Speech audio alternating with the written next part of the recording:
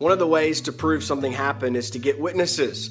So the question we're going to ask is, were there any witnesses to the resurrection of Jesus Christ? Did anybody see it? Can anybody give evidence to the fact that that really did happen? Well, Paul in 1 Corinthians 15, you got to understand, he's writing a letter to churches. He's trying to convince people that Jesus rose from the dead. And Paul says, look, we saw him. We have seen him. We are witnesses. So here's Paul saying he's a witness to the resurrection. And you might think, oh, well, that's convenient.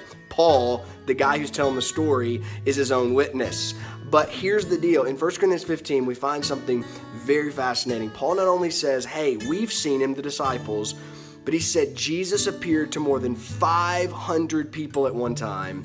And then Paul says this, most of whom are still alive. This is a game changer when it comes to the resurrection. Here's Paul spreading a resurrection story in the amount of time where people were still alive to have witnessed the event. So if you had a question about, is this real, Paul? I don't know. Paul would say, hey, I've got 500 witnesses that back this up. And guess what? They're not dead. Most of them are still alive. You can go to their house, you can knock on their door, and you can ask them. 500 people will tell you the same story. They saw Jesus risen from the dead. They saw him come back to life, and Jesus actually visited with them. So the amount of witnesses that we have during the first century as this story was being spread gives so much validity that it wasn't a made-up story. It wasn't a legend. It was an actually event that happened, and Paul could say, hey, if you don't believe me, go look at all these witnesses. There's 500 people that will tell you the same story. The story that God became a man,